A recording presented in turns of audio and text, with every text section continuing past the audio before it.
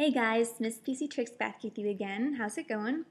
Today I thought I'd show you how to edit or delete a contact in your iPod Touch or probably the iPhone too.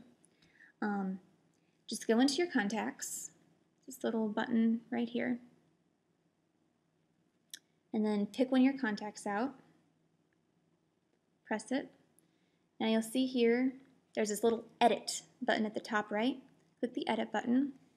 Then you're given options like the first name, last name, company, the picture. You can click on the picture and choose a photo, edit photo, delete photo. If you click choose a photo, it'll take another photo or it'll let you pick another photo from something that's already on your iPod.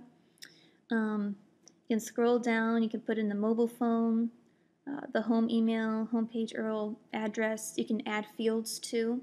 They're right here. Yeah, you probably can't see it very well. Anyway, most people want to know how to delete their contacts.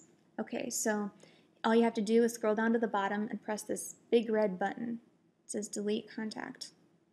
And it'll ask you if you really want to delete the contact.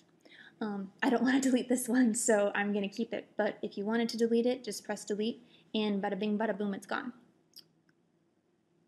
So, quick and easy, not a very long video today, but I've seen some questions asking how to delete contacts like individually and stuff, and you don't have to sync it to iTunes this way. You can just do it from your iPod Touch. Nothing that's a big hassle. I hope that helps somewhat. Just my little tip for the day. Have a good one, guys. Thanks for watching.